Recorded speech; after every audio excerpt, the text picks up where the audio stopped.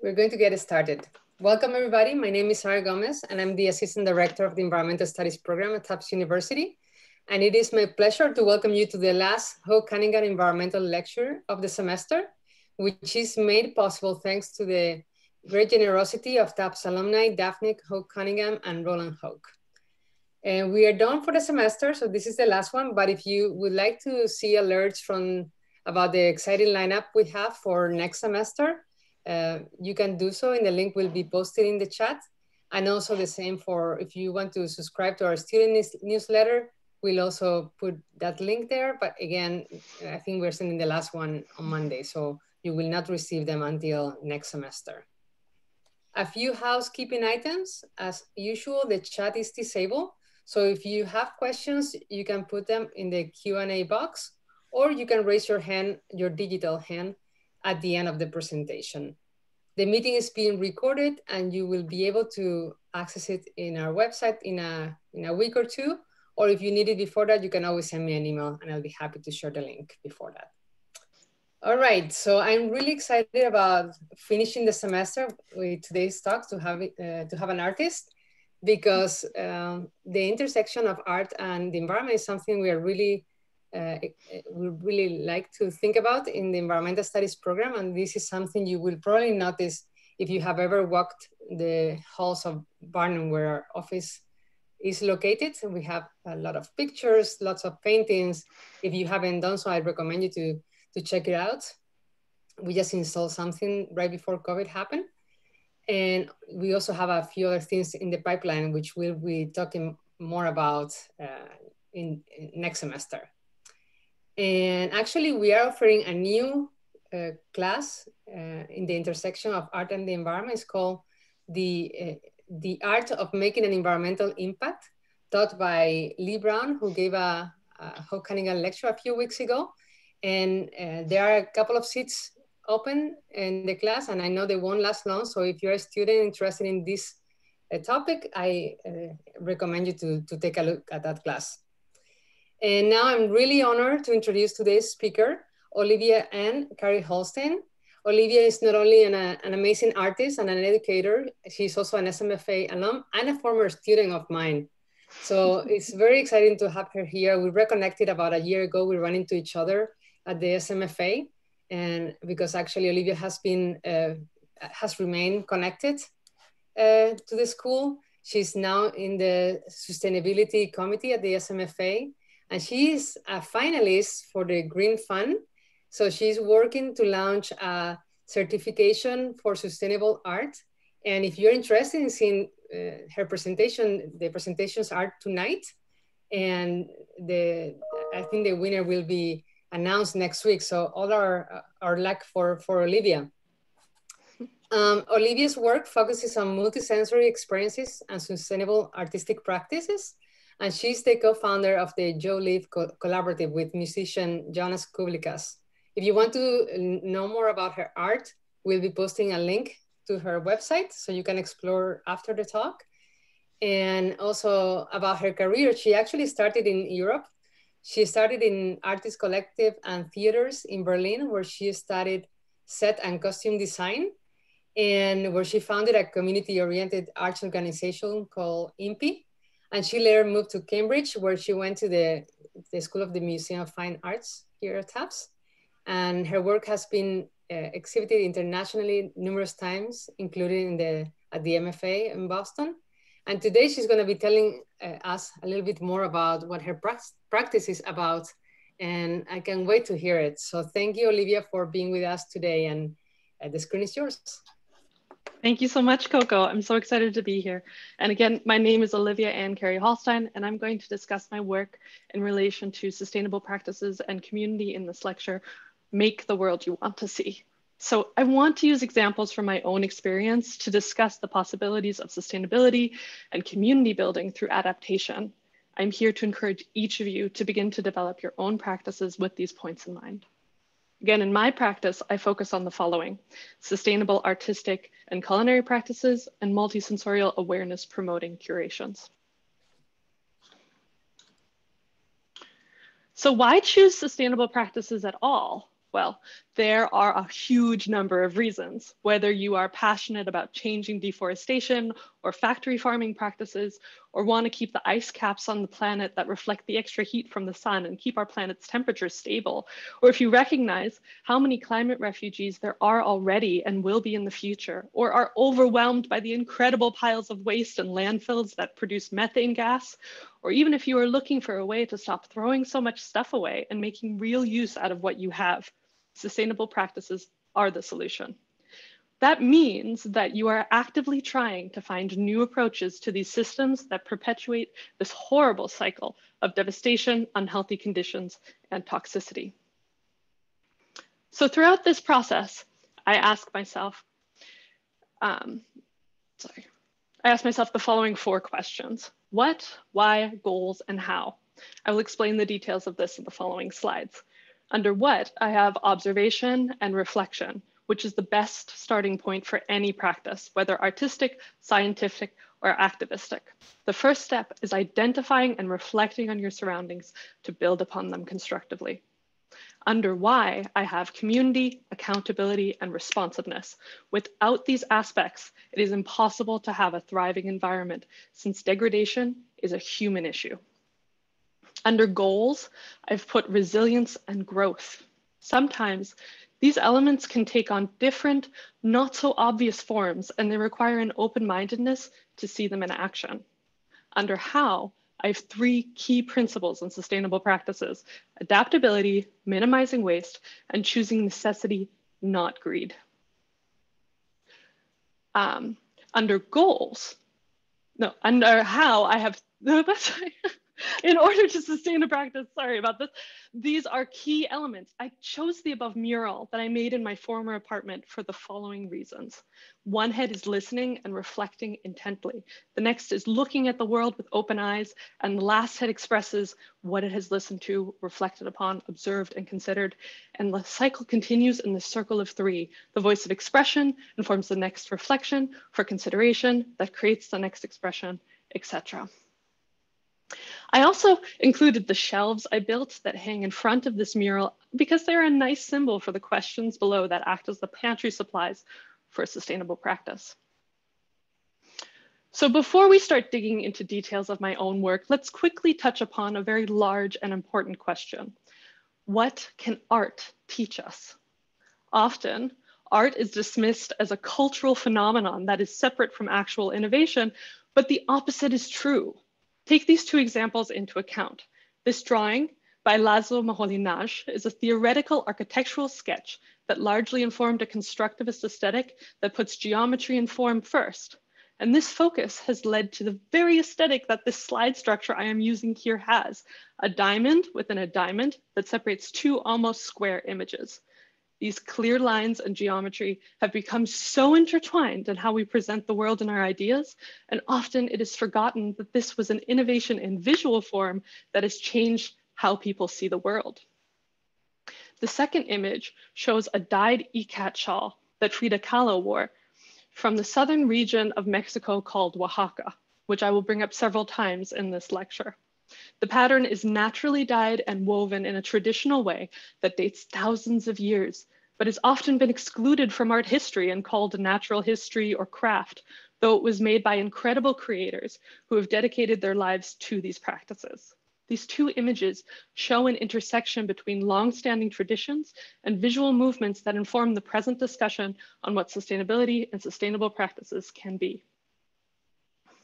Now, living in tune with the environment and as part of a close-knit community is not a new or contemporary idea at all. In fact, much of the world lives exactly this way.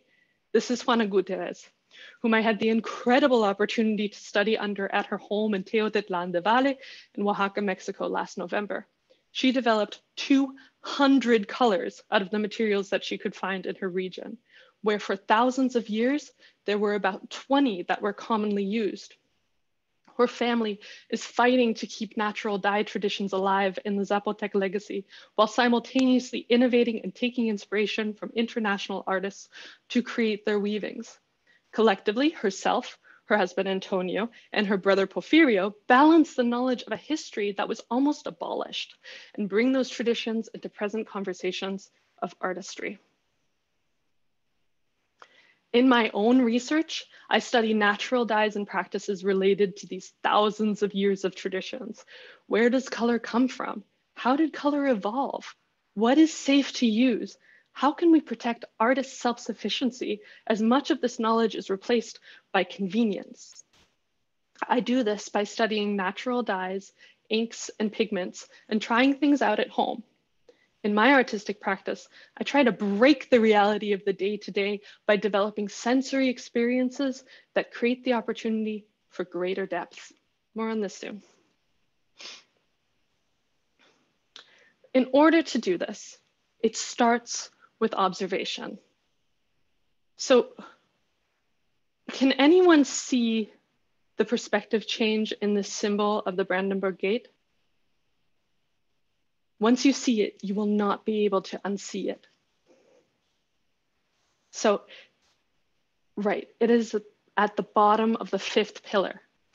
I like to think that this was done on purpose as a kind of inside joke for anyone who pays attention. And a lot of inspiration is like that. If you pay attention, you will not be able to unsee the kinds of things you begin to notice.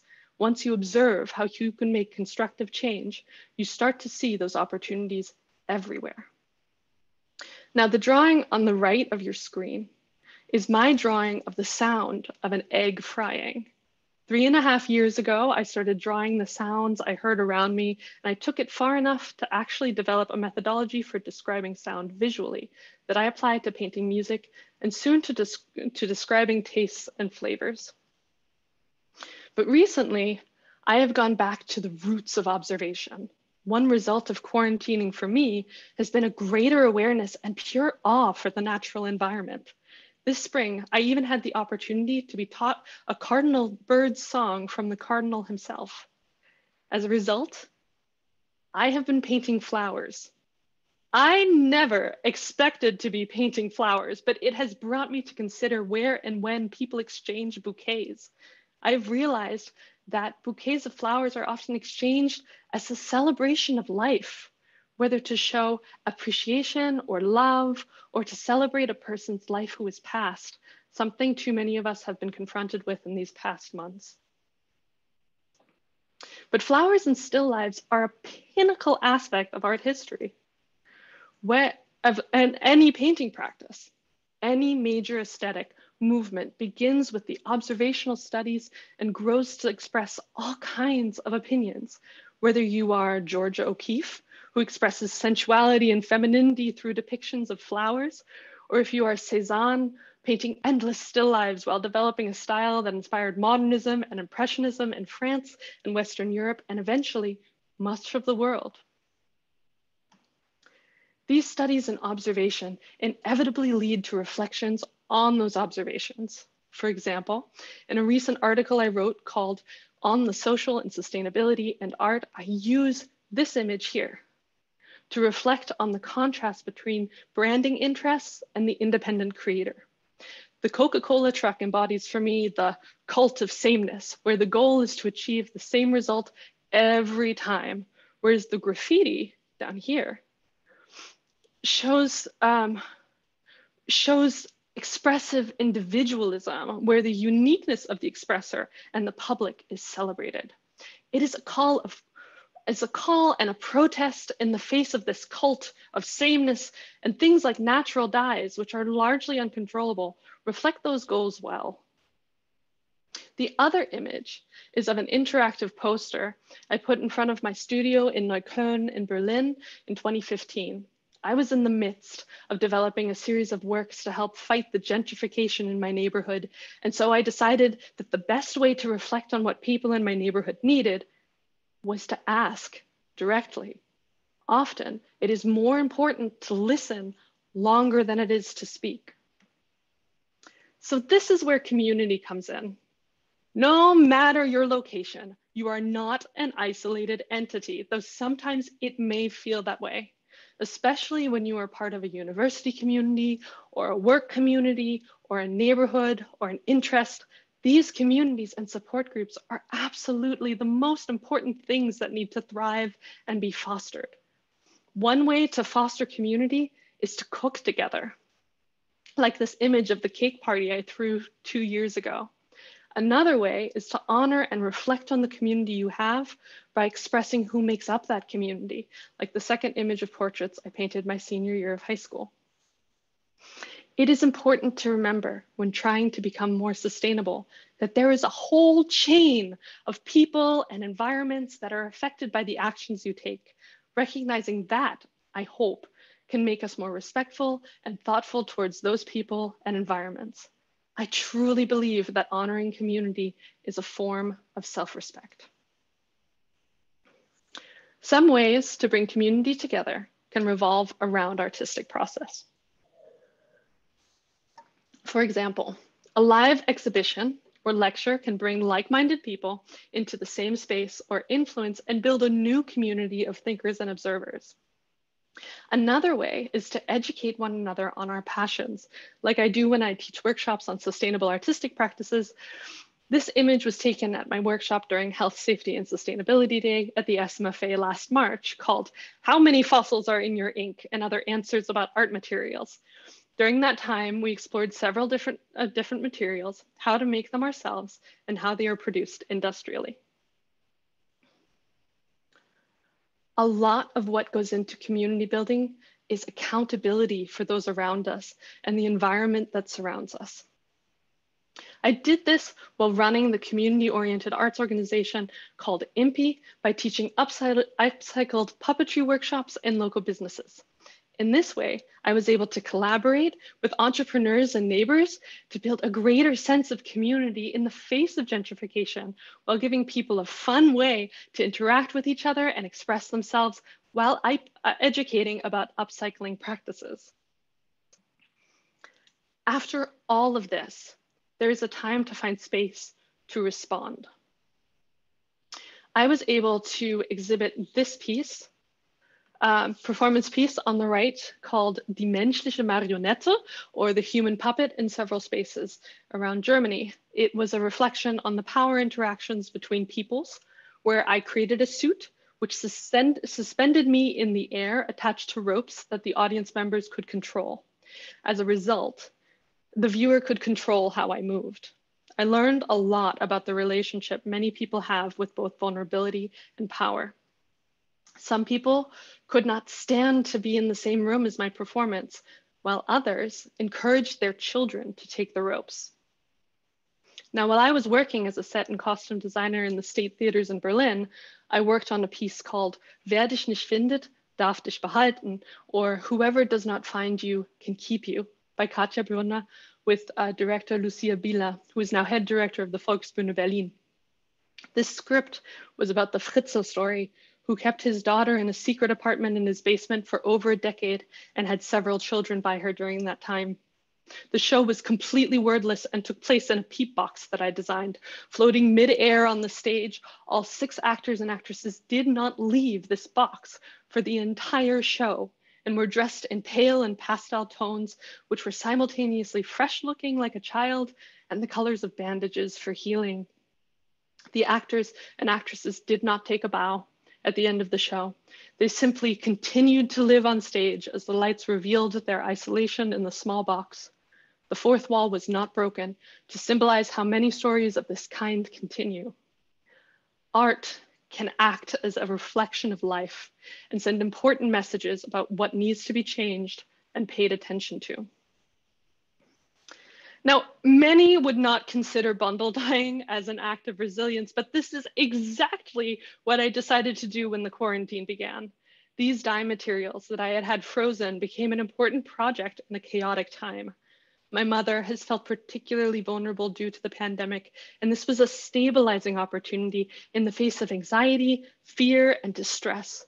I showed this process as a reminder that art as resilience can often take the form of craft and is the practice, discipline, and consistency that allow for greater forms.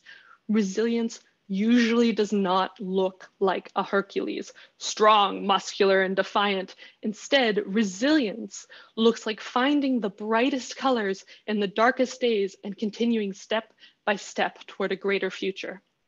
This is what this moment symbolizes for me now. I take inspiration for resilience and the growth that follows this initial act through art from these artists.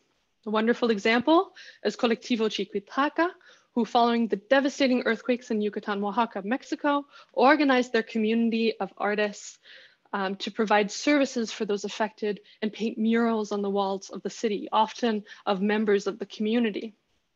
Or Hildegard von Bingen, a German Benedictine abbess, writer, composer, philosopher, Christian mystic, visionary, and polymath of the High Middle Ages from the region where I was born, who in the early thousands studied and reflected about music, art, the sciences, and literature.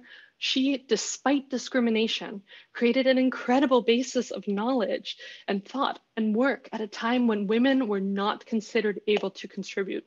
Or Delfina Munoz de Toro's work on paper Vime Juve, Fruit of the Serpent, which is a watercolor from 2019, who has dedicated her life to the promotion and visibilization of indigenous cultures in the Amazon especially.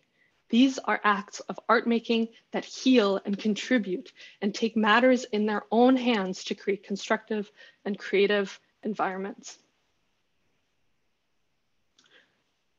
This quote from the Camden Art Centre London's Botanical Mind exhibition that I reviewed for Eco Art Space last spring describes plant adaptability despite being sessile or being grounded to one place. The idea is that this staying in place actually allows for a large amount of complex and highly sophisticated relationships with environment.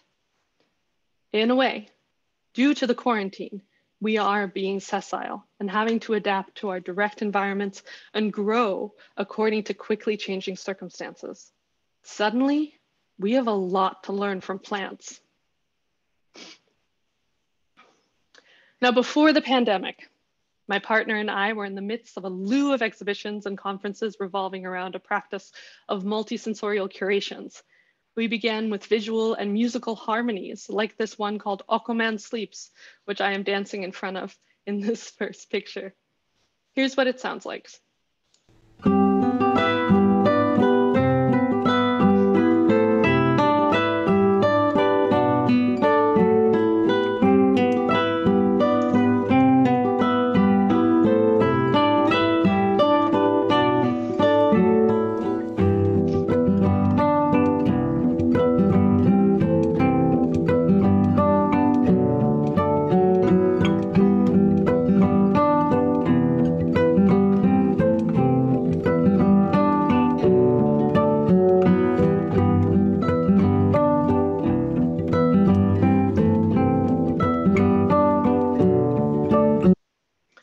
Painting starts to dance to the music during sustained concentration. This harmony is what we want to expand upon. And the next step is dinner harmonies, where taste, sound, and visual stimuli harmonize to become a kind of symphony for the senses, transporting the viewer to a heightened awareness of themselves, each other, and their surroundings. In other words, we are creating awe. These paintings act as visual harmonies to the music they are paired with and have a promising effect. At our exhibit Comprovisations last January, where Jonas Kublickas and I showed our visual and musical pairings, visitors spent on average 3 minutes in front of each painting. Some spent over an hour enthralled by the static images and musical combinations. This is a huge difference in time spent, where many museums report an average of 15 to 20 seconds spent in front of each individual work.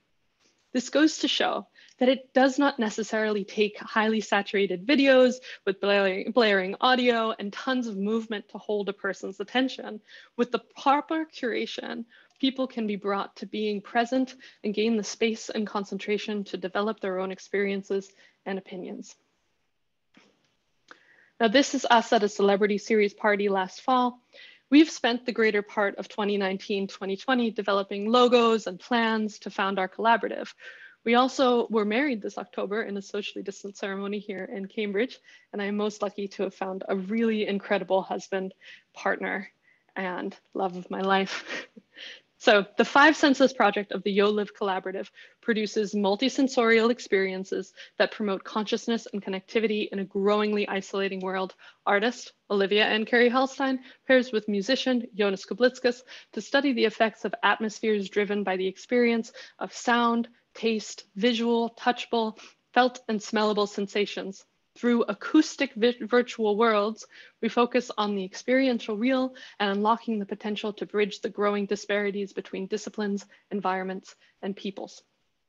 Our work is an odyssey into the seemingly familiar, which traces the roots of abstractive arts and builds environments to contemplate not what is available in a 60-second YouTube video, but the relationship developed with one's environment as a meditation. So all of this was happening. Planned lectures and exhibitions and traveling ahead, then freeze, pandemic, lockdown, no gatherings, and therefore no experiences, especially not any where people share headphones, let alone food. This required a complete turnaround on our plans for the Five Senses project. So, like a plant, being sessile at home, I created an internet presence, like sending out small signals through a network of roots, and I have been creating variations on Five Senses boxes that are sent directly to the viewer or experiencer at home, like a flower spreading pollen. These boxes contain 5 or more objects that stimulate each of the senses. The first variation was interactive and meant for fellow artists who would experience the box, reflect on it, and then remake them and return them. The second variation is a series of objects and a set of directions. The boxes are custom JoLiv Five Senses project boxes with touchable, smellables, tasteable, listenable, and visually stimulating objects. They have names like Cleanly Box or Fresh Box or Start the Darn Day Box. All of these objects come together to create a fully sensing experience and a tactile connection that is increasingly hard to find. The third variation is forthcoming and will reflect on recreating experiences that are no longer available because of quarantine, like going to a coffee shop or creating experiences for shared empathy and growing awareness. Here's a short video on the work we did last year.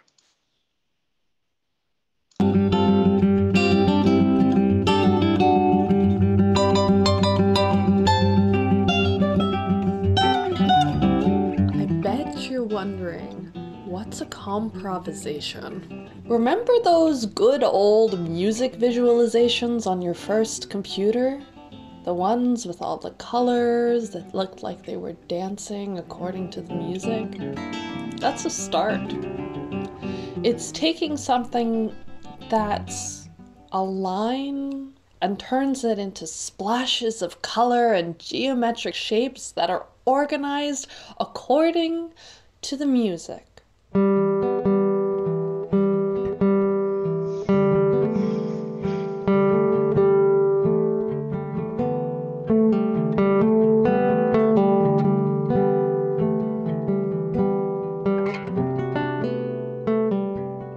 next piece is right behind me, actually. It's Canarios.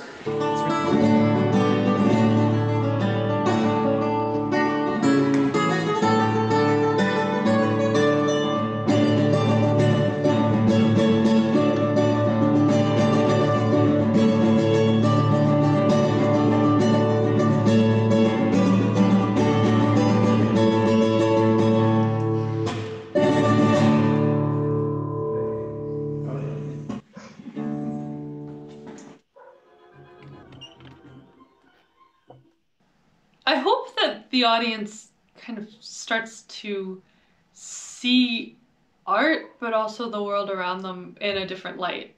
To really spend the time with something, not just to breeze by it or, you know, swipe, swipe, swipe, swipe, swipe. Instead, to look at something and really, really, really see it and hear what's around you instead of putting the earphones in the second you walk outside. There's an entire beautiful soundscape in every space that you're in.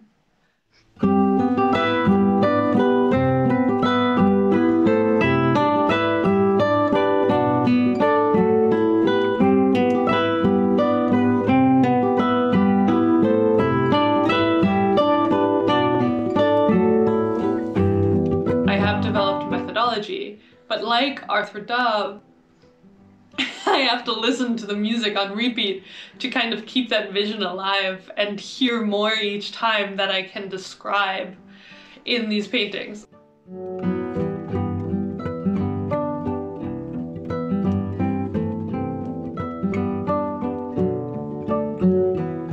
So this is the 5 senses box. And what you receive is a series of objects that correspond to each of the senses, including the emotional, so the reflective. It works almost like a gift box. So something in between a board game and a gift box, but that's art. Great.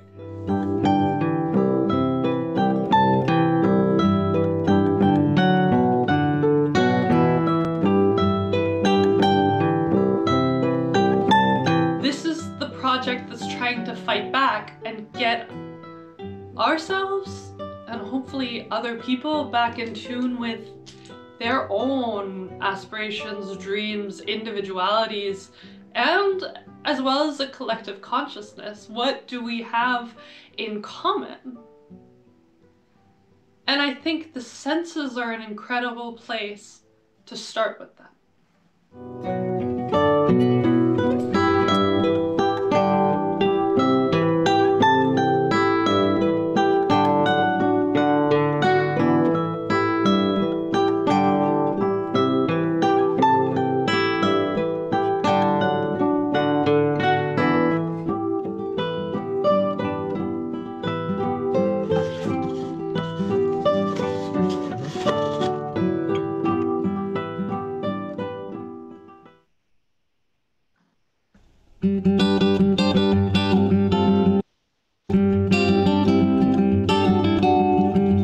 Sorry about that. There we go. Since the quarantine, I have also discovered a sense of awe for the natural world, to the extent that I've spent an increasing amount of time on trails and in forests and attempting to grow my own foods. My culinary experiments have taken on an exponential form, where I have started brewing and canning and making my own broths, as well as 3-course meals. Similar to when I was starting out as a do-everything-yourselfer, I have now become a from-scratch queen. My balcony harvest was adorable this year. I grew banana peppers, cucumbers, potatoes, and tomatoes and kale from the seed. All of these vegetables could fit in the palm of my hand. They were so tiny, but the sheer experience of growing plants, watching them adapt and make decisions and develop fruits, brought me an incredible insight into the world beyond the human mind that I had never experienced before. I managed a few small, very small salads with my harvest, but the life lesson from living with plants will stay with me much longer than the nutrients I ate. It takes months to grow any of these tiny vegetables.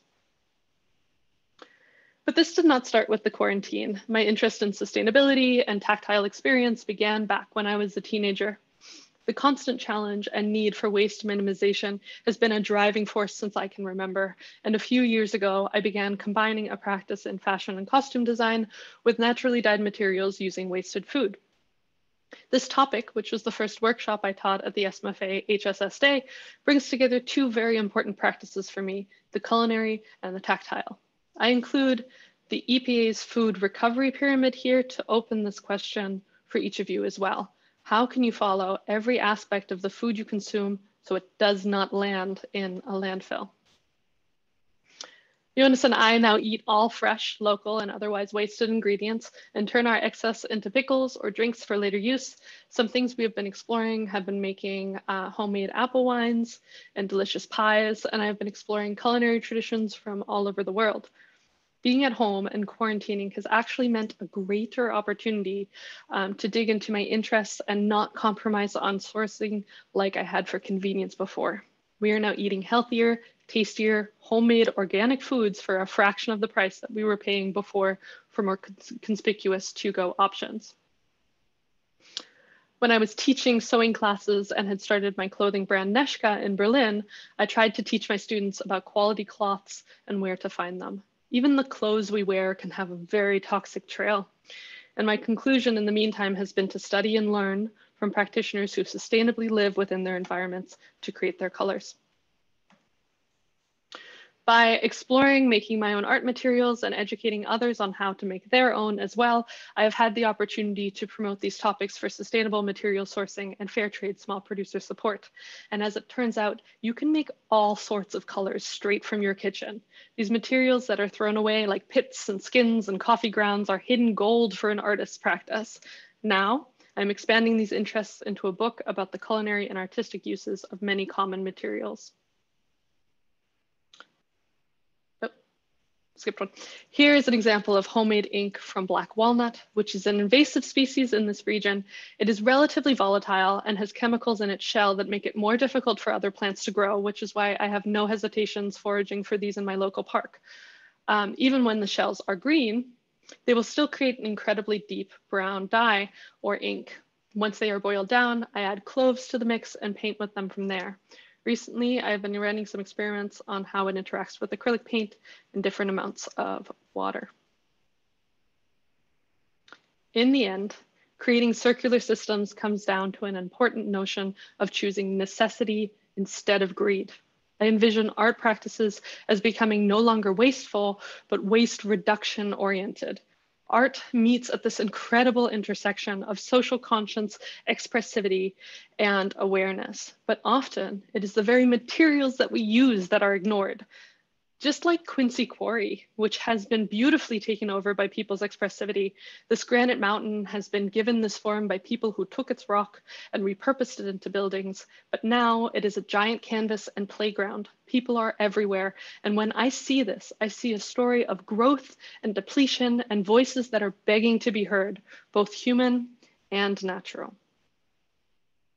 Sometimes this work involves imagining a world that has adapted to the changing climate, like how could Cambridge, Mass look like when it floods? How can we adapt our living spaces to be more self-reliant in the face of flooded zones?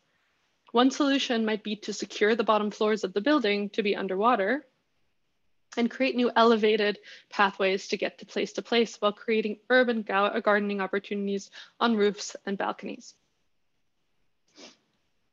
So whether it is creating original fashions like this vest that Javi wore and teaching people a necessary and practical skill like sewing and design, or envisioning a system of drought-diverted agricultural practices in the face of climate change, sustainable artistic practices can take many forms. I know questions of artistic entrepreneurship and circular systems have done so throughout my career, but no matter what medium you choose, it is the intention and the attention you take to questions of environment, community, and economy that allow a practice to become sustainable and resilient. Many artists are using their work to shed awareness on issues of waste, like Mary Mattingly, who carried all of her waste with her everywhere she went, or Guerra de la Paz, who created installations from clothes that had been thrown away. And sometimes sustainability means standing up for your rights, like these French protesting actors who had their benefits cut and refused to play. So whether it is educating others about more sustainable processes and shedding light on what is creating these problems, or actively trying to develop solutions to the consequences of climate change, or even spending time deeply listening, observing, and sharing awe-striking experiences with each other, there are many approaches, and all of them are relevant.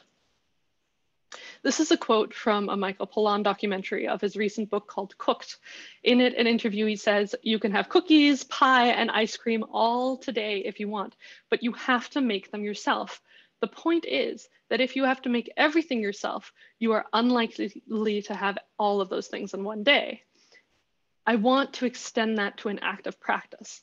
There is an incredible challenge to have whatever you want, but realizing that you have to make it yourself. This can apply to dessert, which I am a huge fan of, but also to lasting change. If you want the world to look differently, you can begin making that change through observation, reflection, goal setting, and expression, but be patient. By continually working towards these goals, you are creating a foundation onto which that dream can become a reality in the future. So when I consider my own journey as an artist, it becomes clear that everything began with observation and reflection, then action and reaction.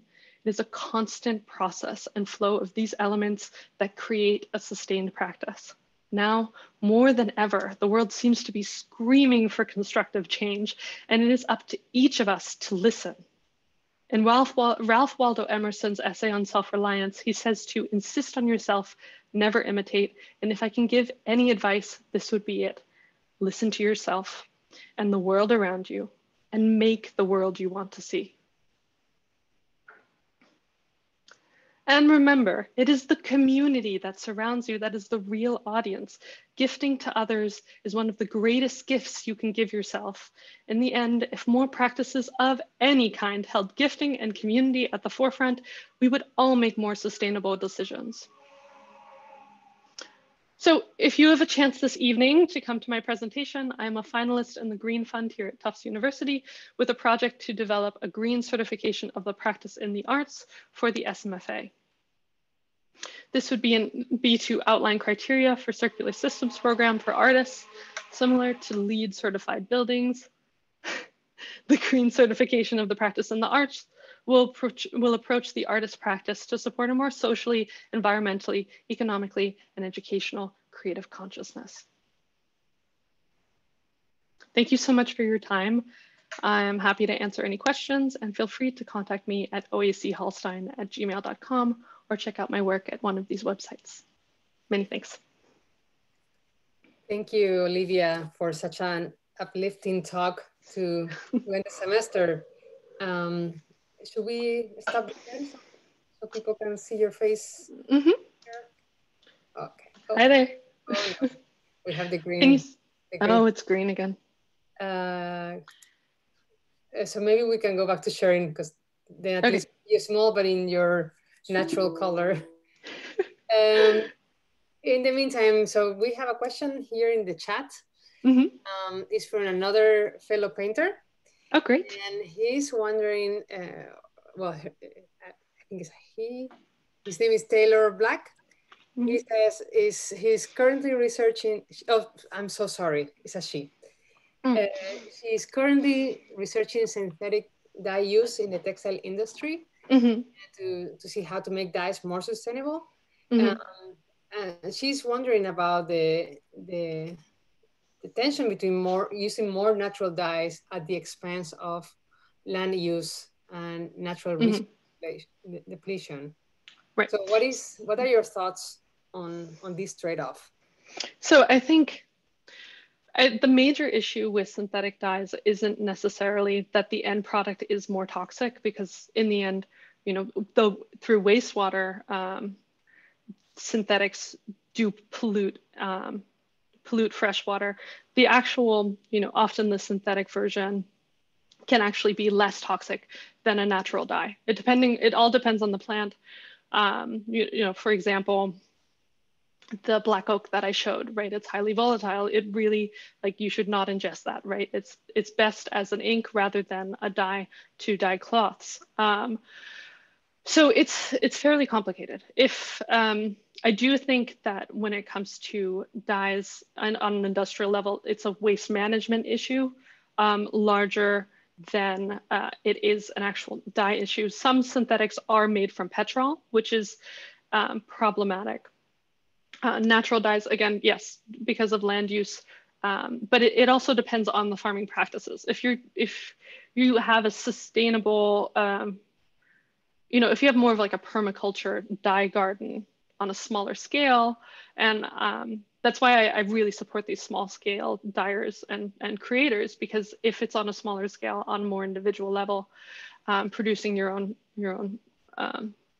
materials, then it does become kind of more in tune with the larger environment. Monocultures are definitely not something that should be supported for natural dyes. And I could go on this, but I think that probably answers the question. Thank you. Can you talk a little more about the process of using natural dyes from food? Maybe talk about how do you do it, and what kind of ingredients are your favorites? Oh, sure. I think making natural dyes from foods I love it as a process of, kind of personal responsibility towards one's own waste. It's a great way to reduce things going into the landfill while still promoting, being more self-sufficient as an artist. I think some of my favorites in terms of natural dyes, the least fugitive dyes are definitely things like cochineal, which are actually impregnated beetles that grow on cacti in Central America. And those create a wonderful color, especially when you add a little bit of acid to them. But out of the kitchen, I'd say probably turmeric, because it's a very, very, very dye fast. And I also like red cabbage, because depending on whether you have a basic or an acidic environment for that red cabbage, it either turns into a bright pink or a blue. Another good one is onion skins, especially red onion skins, because there's quite a nice surprise there. The onion skins have lots of tannins, so you don't necessarily need to use a mordant to make the dye kind of adhere to the fiber. And red onion skins actually turn green, which is a really wonderful green, which is lovely. And ironically, most of the plants that you'll find in your environment create different tones of yellow and tend to be rather fugitive. I think one of my favorite things is during fall, walking around New England and seeing all of these oranges and reds and browns, and to the realization that the green isn't actually a pigment inside of those leaves. The leaves themselves are pigmented, those tones, rather than the chlorophyll that creates the green tone. So, because that's a chemical reaction rather than a pigment reaction. So, yeah. As a plant ecologist, I find this fascinating. Olivia made a beautiful turmeric scarf for me that I still have years ago. It's a beautiful yellow. But speaking of plants, Colin also has plant questions.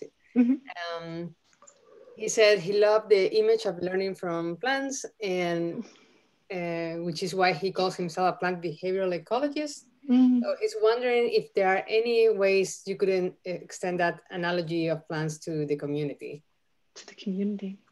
Well, I mentioned the botanical mind with being sessile. I do think that I do equate kind of the quarantine, the lockdown is creating people, making people sessile. And what I didn't realize prior to the quarantine and really, having the time being home, growing my own plants, is that, plants make decisions. Like they make decisions, they adapt, they regrow, I had these 2 cucumber plants, and I had to transplant them because they didn't receive enough water for about a week.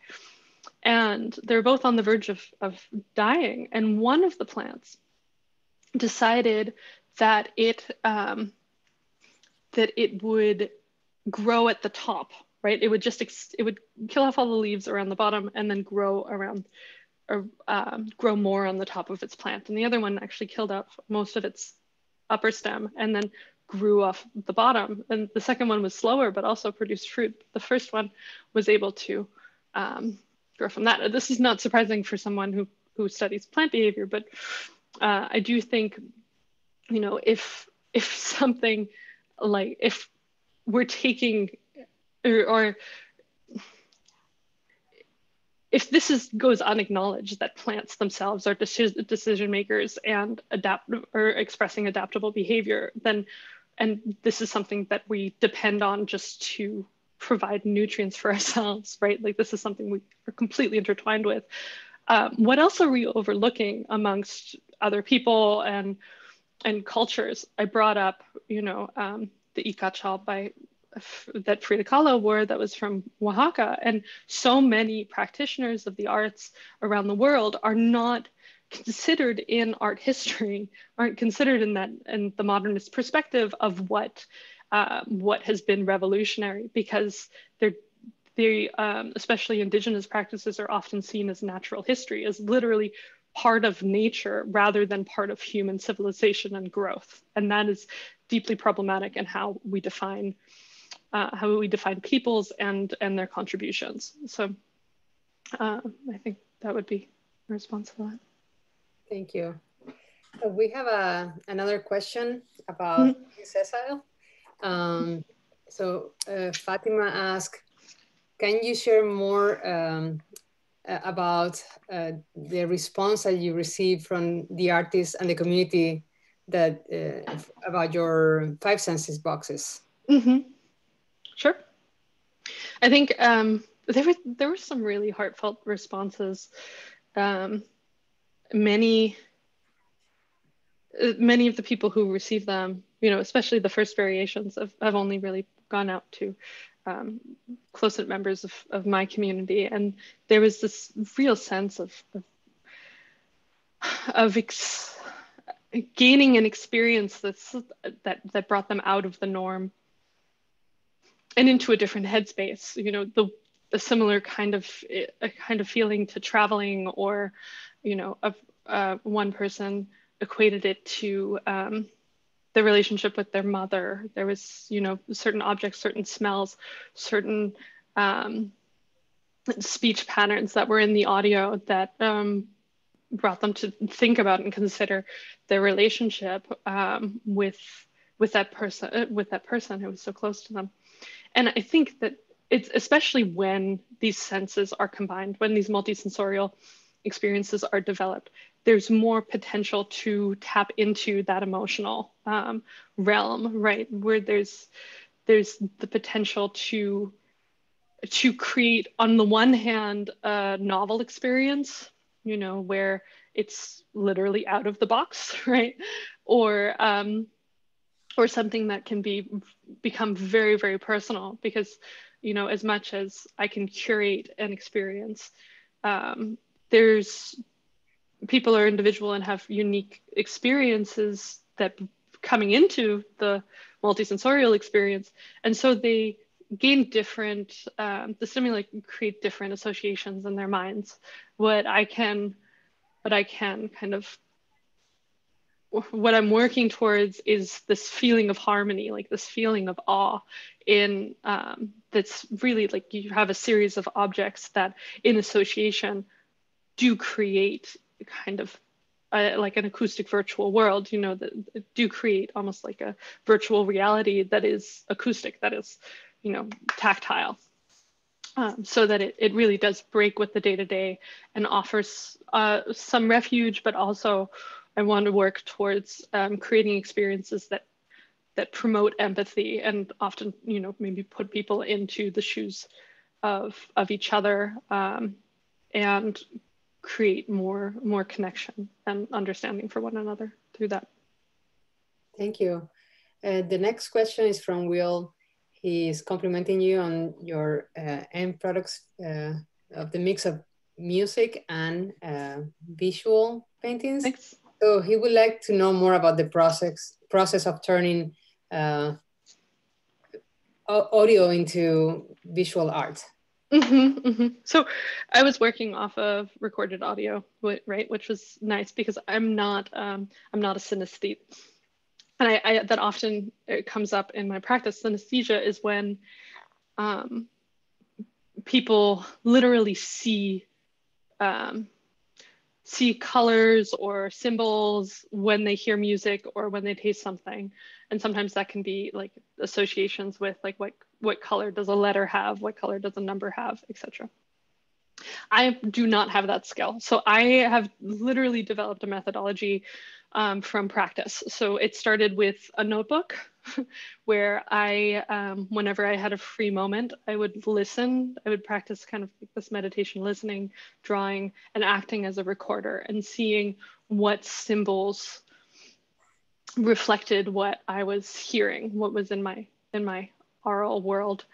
And I would try to isolate certain sounds like a bicycle wheel turning, or a car whizzing by, or an airplane whizzing by, or a dog barking, and see, okay, what symbols reflect that for me. And there was this breakthrough moment when friends of mine sat at the piano and started actually trying to compose off of those drawings, which, admittedly looked a little bit like scribbles,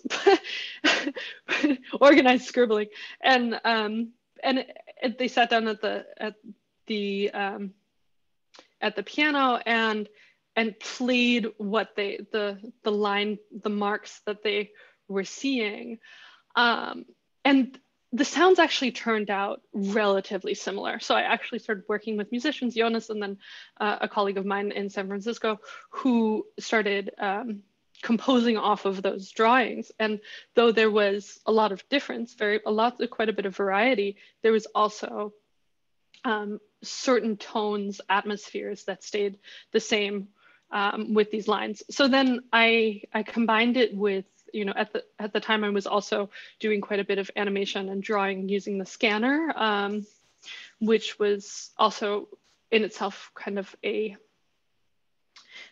rhythmic exercise. So in order to draw with the scanner, I used either materials or collages that I had, and I would move it at certain rhythms to get certain patterns. And that aesthetic, I translated into a painted aesthetic that then I applied to the musical compositions, the recordings that Jonas gave me from his work as Acco Duo.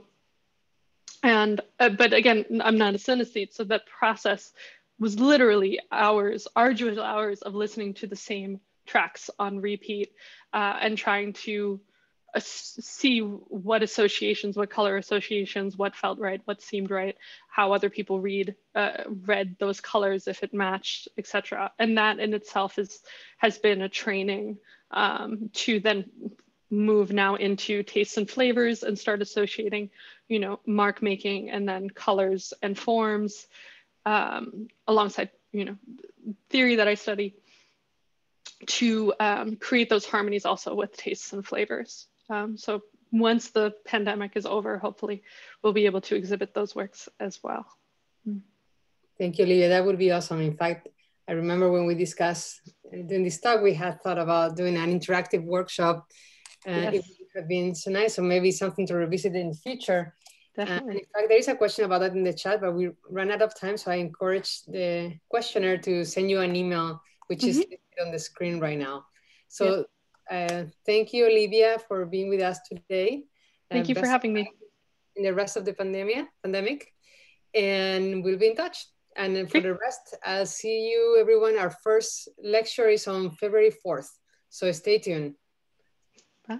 Bye, everybody.